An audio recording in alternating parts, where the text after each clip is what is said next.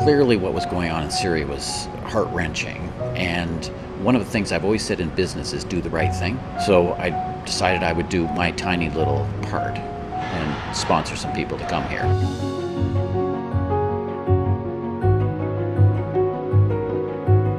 Success for us would be 50 families working, paying taxes, speaking English, and buying groceries where you and I buy groceries.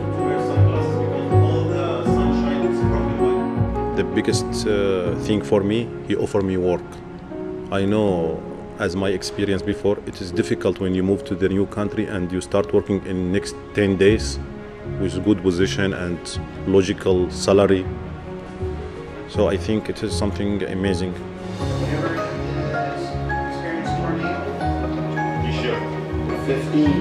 It gives me a great feeling to see people who are launched to success. At the same time, I don't feel that I'm doing enough. You've got millions of people, and great, I take 250 people, it's nothing, it's a drop in the bucket. If this was happening to you, you would want someone to help you get on your feet. And that's all we're trying to do, is help people get on their feet.